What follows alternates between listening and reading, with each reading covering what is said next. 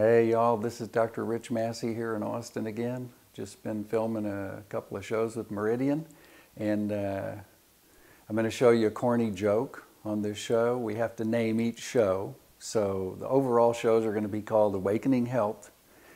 This episode is going to be called something based on a corny joke that just came to my mind one day. So let me show you this. This is from my old coin collection book, back in the day, huh? Mercury dimes, right? I got these out for the show, and they're all so tarnished, right? So I just wanted you to know all the dimes will be tarnished because they actually had real silver in them. So gosh, this little booklet here is probably worth 20 or 30 bucks now. Back in the day, it was just a few dimes, right? And those were between 1916 and 1945. So I picked two that I had. One is from 1941, the year my dad graduated high school, and one's from 1945, the year my mom graduated high school. So those have family meanings for me. All right, so here's the corny joke. So watch this, watch this. What did y'all just see? Anybody? All right, everybody's saying they saw two dimes move. What you just saw is called a paradigm shift. I told you it was a bad joke, right? Okay, all right. So today's show is a paradigm shift for most of us who are in the health field, right? We were taught just the opposite. So remember before we showed you the big book from Dr. Hammer? I think we took we took the whole chart out. Yeah, showed how he figured out all these brain areas that happen and how there's a part of the brain that operates every part of the body, right? And does it on purpose in service to us, in service to our survival. Okay, so let's see how that's a paradigm shift, huh? How the Germanic New Medicine led to all these new developments. Okay, the automatic brain, the part that runs every part of our body, is always right. So let me give you the basic example, the one that helps me the most. If I were to shine a light in any of y'all's eyes, what does the pupil of your eye do? If you shine a light in the eye, it gets really, really tiny. Right? Because it tries to keep out bright sunshine. So if you were to walk out into a hot desert sun, it's going to close down so that sun doesn't burn the back of your eyeball, right? If you or I walk into a dark room, it gets really big. If we're in a normal amount of light, it's just a normal size.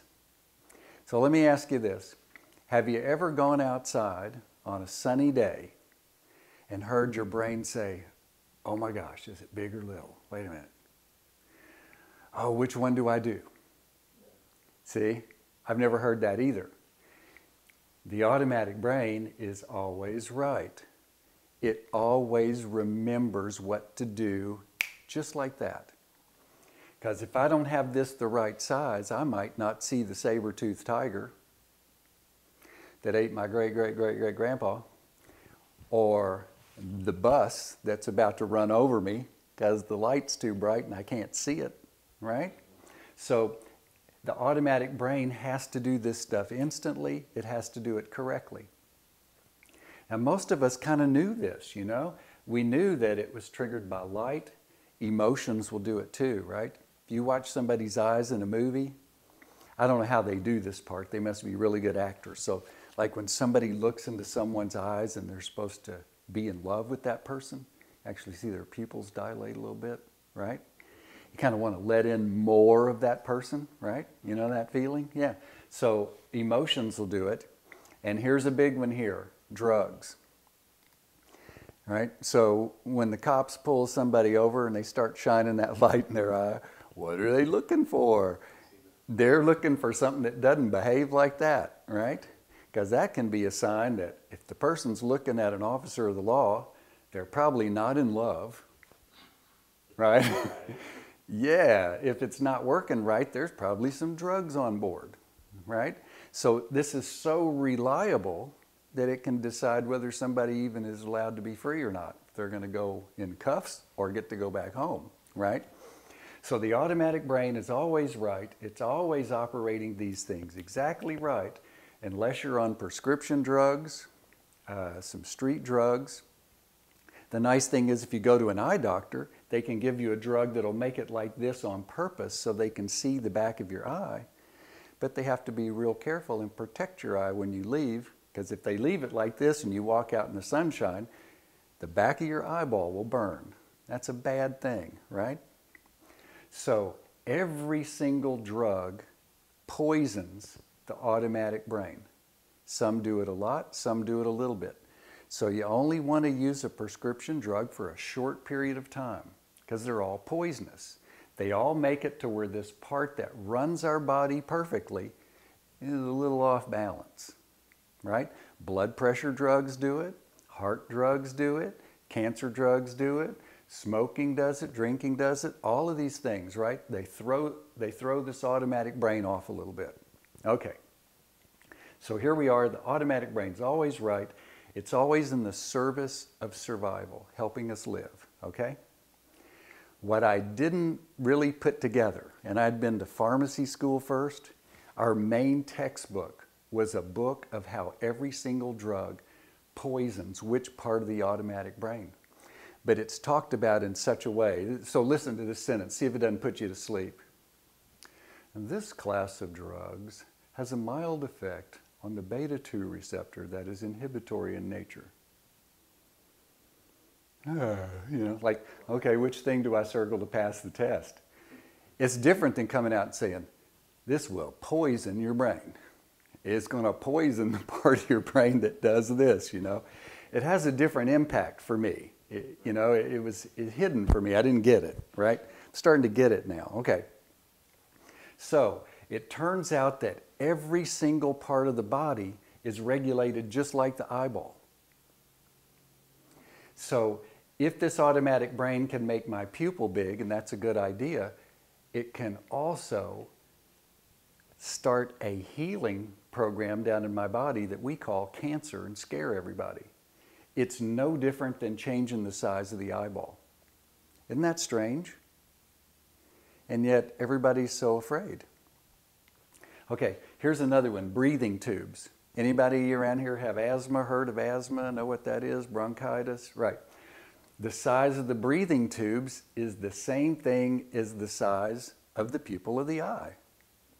The automatic brain runs that. Like if you and I go outside, there's something nasty in the air, we'll shut this down and try not to take as much of it in, right? Might cough a little around that. Do we have to think about that?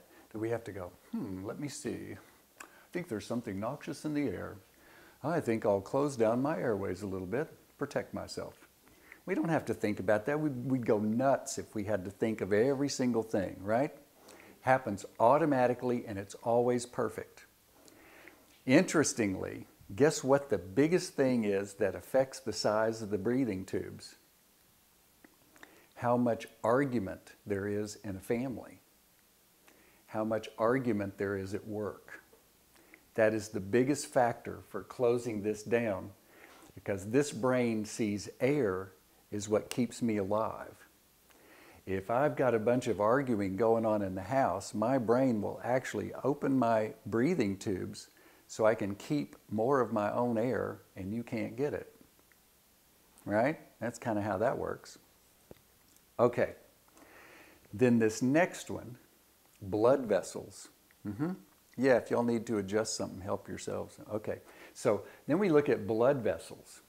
And I put 3 different blood vessel areas here. So this one we all know, right? Blood vessels in the skin. If I go outside on a cold day, what do the blood vessels of my skin do? They get really tiny so that I hold in all the heat. If the blood vessels in the skin got really big when I went out in the cold, I would lose all my heat and I would freeze to death, right? So the brain does this automatically. But here's the big one, the #1 killer, right? heart disease. What regulates the blood vessels of the heart? What makes it change like the pupils of the eye? What makes the blood vessels in the heart big with lots of blood flow? What makes it tiny? What makes it normal? Does anybody know what that is? It's real simple. You've all seen it on all the wildlife shows on TV, right? If you've ever watched any documentaries of bighorn sheep or lions fighting over who's going to get all the women, you know, that kind of thing. Yeah. Fighting for territory.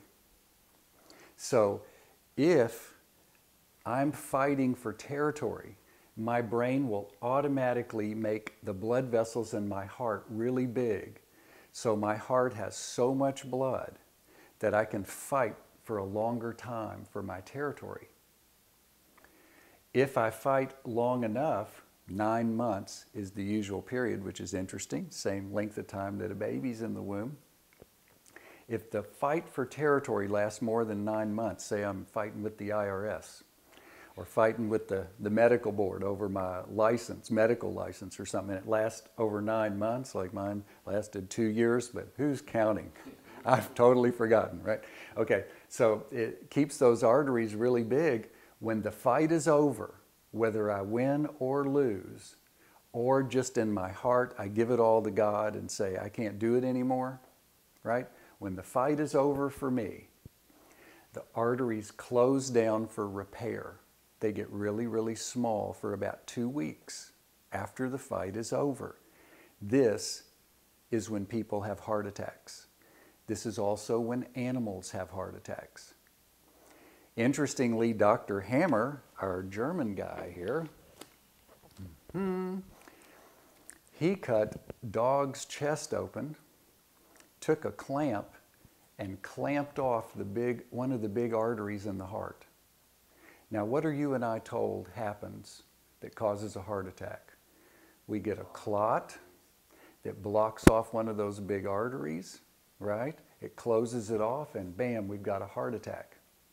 Guess what he found when he took a dog and clamped off an artery? It went from totally open to totally closed, like right now.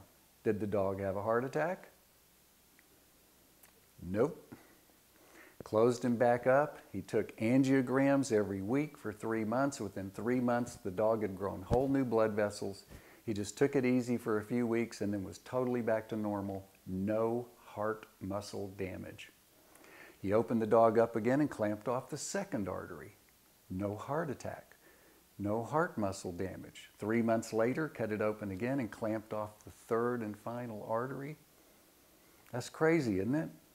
No heart attack. No heart damage. But you can take the same dog and let it be in its territory and then put it in a cage and make it watch a new dog take over its territory, and it will chew at that cage. It'll try to get out and fight for the territory, but it can't get out. And it fights and fights and fights. When it finally gives up, the fight, and its arteries are closing down, if you take the new dog away, open the cage, and let the old dog go out and have his territory again, he'll be dead within the next few days of a massive heart attack. You can clamp the arteries off, nothing happens. Put him in a place where there's a fight for territory, dead of a heart attack. Isn't that interesting? It makes you wonder, what are we doing with our thinking here when this kind of science is out there? And you can see when we have people come in here, I'll show you one. I'll have to demonstrate it without the chairs. So typically, we have 2 chairs that are the same. So this is a woman I've known since childhood. She has chest pain, right? Means her little arteries are spasming and getting small. She feels pain in her chest. We sorted out who it was that she's most upset with in life. And it's from something that happened a long time ago. In fact, it's something that happened in her family before she was born. Her automatic brain still has it stored in there. We store stuff for at least 3 generations, okay? And it was a doctor who made a mistake that cost her grandmother her life when her mom was a little girl, okay? Now here she is, the 3rd generation down. She gets chest pain around certain doctors, okay? So we sat her in the chair. She was having chest pain. We asked her to picture this doctor in the chair. Just imagine it. She imagines that doctor. The chest pain gets worse. We scoot the chair closer. Oh boy, it's getting really bad. Then we tricked her. This is a trick I learned from a guy named Hal Robinson in Kerrville. God bless you, Hal, you know. So I said real quick without thinking about it, go sit in that chair and be that doctor. She went over and sat in the chair where she imagined the doctor that she was angry with, and the chest pain disappeared. That happens reliably. Whatever you have, if there's an enemy associated with it, somebody that I see as an enemy, and here was a guy who took some of her territory, her grandmother, right? In her mind, that's how it was coded.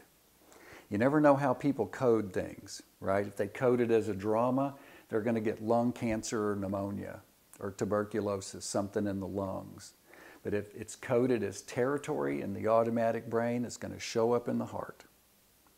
That's what makes the heart blood vessels change, just like the pupils of the eye, right? So this country has a lot of heart disease. This country is based on territory. I mean, look at our history. We lie for territory. We kill for territory. We genocide for territory. Everything is territory. My portfolio, my investments, my property, my this, my that. And if there's anything that comes up that threatens that, it's the heart arteries that tell that story. And the automatic brain's just trying to help us. It's wanting to go bighorn sheep with the IRS. We don't know that's what it's doing, but it's like, okay, we're going to take them, you know. And same thing with the medical board or whoever it is or whatever it is, right? So the thing to do is find some solution for this. Either when we give up the fight or it's over, we need to rest for 2 weeks while these arteries repair themselves. Then they'll come back to normal and we'll be fine. There's a whole long list of guys who died in the 2 weeks after winning their big lawsuit. They'd been working on it for more than 9 months. They finally won. They didn't know that after the fight's over, the arteries close down halfway for repair. So they go out and celebrate with their friends. Right? The heart needs a lot of blood flow if you're going to go out and celebrate the way some people do. And those arteries aren't big enough to support that. Boom, dead of a heart attack. Right? Another choice is really authentically give that to God or whoever it belongs to. Hey, I'm just a steward of this. This really doesn't belong to me. Right? And once we hand that over, got to rest for 2 weeks because the arteries are going to get small for a couple of weeks while they repair. Okay? So that's basically the thing with the heart, and we'll say more about that later. The brain. The brain, huh? We all want more blood flow to the brain, right? We want to go around with big smart brains, putting everything together, right? Guess what makes the blood vessels of the brain be normal, big, or small? Intellectual territory. So, the last person I saw who had had a stroke, it was an argument she had with some friends about, they were from another country. They came over to see a certain style of church service that they had heard happens in the United States. And they wanted to go to where this really famous name preacher was, but she knew they would hate it. She had already picked out another place for them. But she could not persuade them to go to the place that she picked. They were set on going to where this big name guy was, right? So intellectually, she could not come up with the right words or a persuasive enough argument to secure her territory intellectually. She couldn't make them agree. They were in the parking lot after the church service, and the people said, "This was really terrible. We should have gone to the place that you said." And all of a sudden, she couldn't see. She went numb, fell on the fight was over. The intellectual fight was over. She had won in a way, she had lost in a way, but her little vessel shut down for repair because she'd been worrying about this for a long time and arguing about it for a long time, right? So that's what happens with a stroke. Interestingly, we took the age that she was when it happened, and the automatic brain works in cycles. We're going to talk about that. I said, what happened at half that age? At half that age, there was a divorce from her first husband and an argument over what to do with the children. She could not convince him to go along with what she thought, and he got his way. We went all the way back to when she was 4 years old by going half and half and half, and the first, earliest one she could remember was arguing with her parents about her first haircut. She had seen something in a magazine or her friends, and she wanted it cut a certain way, and her parents said no, and she could not convince them. And she was heartbroken that they cut her hair the way they wanted to instead of the way she wanted. And so double that age from 4 to 8 to 16, 32, and 64, she had a big crisis every time about intellectual territory. When she finally saw that pattern, she was able to just hand all that back to God. That's the kind of person she was. That's the solution she went for. I get it. I was not put into this world to get my way. I was put here to love people. And so she just decided to love people, even though they're all wrong. You know, we're going to love them anyway, right? So, and that's working for her, right? So she's totally recovered from the stroke. I think everybody's got this. The automatic brain runs every part of the body. It runs all the ducts in the liver, the gallbladder, the pancreas, the kidneys, all the blood vessels everywhere. It runs all of these things. If we have something showing up in our body, our automatic brain is doing that on purpose to help us survive. If I have a cancer in my liver, my automatic brain did that to help me survive. We're going to talk about how that works. I don't have to believe my body betrayed me. That would be silly, like going outside telling my body, you done me wrong. You made the pupils the wrong size. You know, it's like, ah. So here we are, we've come along, got this huge medical industry. It's kind of intimidating. Most of us were born in the hospital. We heard doctors being, venerated, from the time we were in the womb. So we see these big ads and all these guys in white coats, which I've done some of that, right? And it's a little bit intimidating, right? Somebody goes in to take their child for vaccinations, and boy, they're told all kinds of things. Here's a young mother, she doesn't have a medical degree. What's she supposed to believe? Really important looking people with all kinds of papers. Oh, your kid's not safe if you don't do this.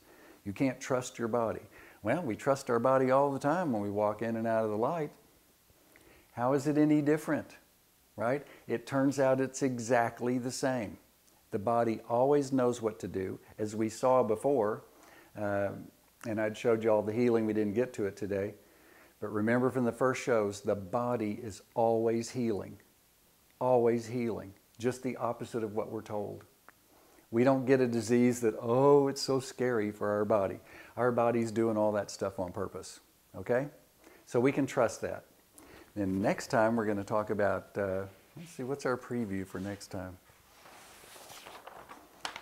Assuming nothing mysterious happens to me before next show for some of those comments. Yeah, we're going to talk about some of the timelines, and we're going to talk about some of the generational stuff that's kind of cool, okay? So please come back next week. If you ever get a chance to take a class with him in Recall Healing, when you watch this guy impersonate the automatic brain and work with somebody, you finally kind of get it, how fiercely this automatic brain loves us and takes care of us and cares about our survival, right? This is a great book to get. As I told you, I use it in conjunction with this EM wave from HeartMath. I put that little thing on my ear. I look up asthma, heart disease, whatever is going on, a lump on my underarm. And I read what's in here and I see what this little M wave says, and I get to find out, what does my automatic brain think it's saving me from? What can I do to convince it that I don't need a lump in my underarm? What story is this about, and how can we negotiate? It's all about conversations, right? So we want to have a real conversation, not a medical-oriented conversation with our body. So we're down to like 1 minute or less. Huh? Yeah. So we could probably stop there and let everybody go get popcorn sooner. All right. I'll see y'all again, hopefully. Mm-hmm. Oh, really? Do I have? Kind of do an outro. You could put that down and then, just thank you for joining me. Okay. So thanks for joining me this week. And if you want to look us up on Awakening Health website, we'd be happy to visit with you. And I also have a phone number. It's 830-992-1143 if you have a question for me. And hopefully we'll have a conversation that shifts something for both of us. So see you next time.